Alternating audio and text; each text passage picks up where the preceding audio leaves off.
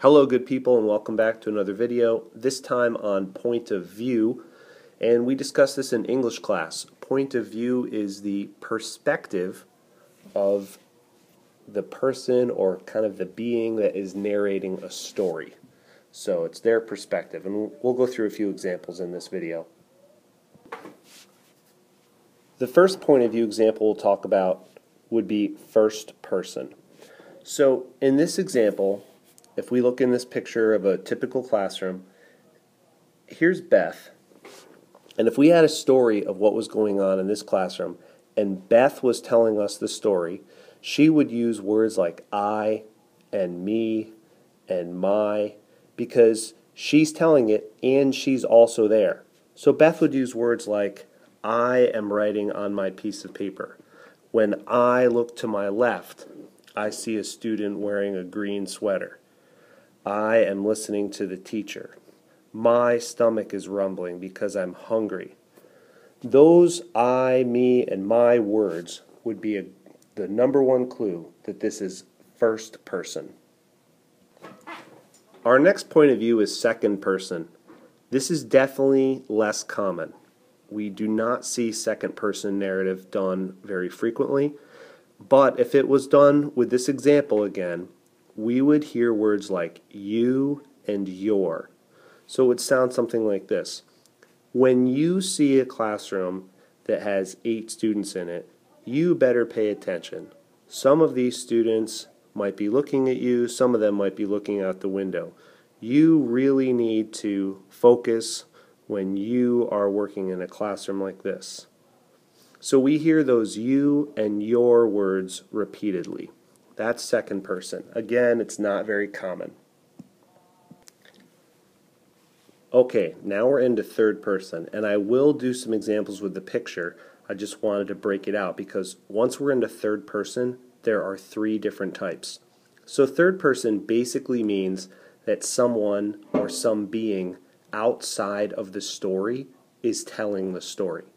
So clues for third person are like he, she, they, them, it. Those are all clues that you're in third person. However, once we're in third person, there's 3 different kinds. So the first one is objective. This is sometimes called the camera view. What we mean by that is third person objective would be just what a camera would see or a camera would film. So we'd get observations, but we would get no feelings and no thoughts. In third person limited omniscient, we'll have that camera view stuff where we get the observations of what's going on in the scene, but then we'll also have the thoughts and or feelings of one person. So only one person. When we're into third person omniscient, this is where we're going to get the thoughts and feelings of 2 or more people. So this is really when we have that outside eye that knows everything about what's going on. So here we are back to the same picture of the classroom, but this time I'm going to narrate the scene in third person objective. So I would use words like he or she or it, but no thoughts or feelings. The classroom is a typical classroom. Beth sits in the front row. Michael sits directly behind her. On the board is the homework assignment, page 45 through 48, numbers 1 through 20. Chase stares at the ceiling. Sally stares out the window. This is third person objective. I'm describing what's going on in the scene, much like a camera would film it. No thoughts, no feelings. Here's the same picture, but I'll describe it now in third person limited omniscient. In the classroom, Beth sits in the front row, center. Michael sits behind her. The assignment tonight is written on the board, page 45 through 48. Chase stares at the ceiling. Sally stares out the window. Sally is really worried. She knows that she has to do the homework assignment tonight, but when she gets home, it's going to be crazy. Her 2 younger sisters are always screaming. It makes it so hard for Sally to concentrate. She doesn't want to disappoint her teacher, but she doesn't know what she's going to do. In this example, I started out by describing the scene the same way, but then I narrated the thoughts and the feelings of just one character. That was Sally. I started to talk about how Sally was worried. So this is third person, limited omniscient.